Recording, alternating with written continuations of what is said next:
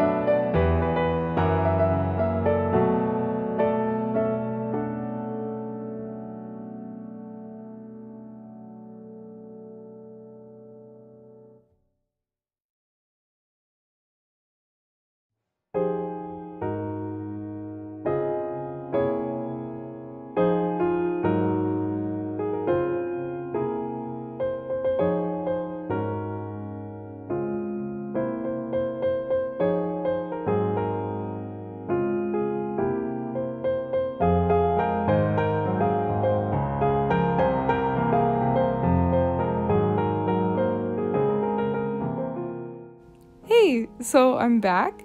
Hope you guys enjoyed watching me color with colored pencils.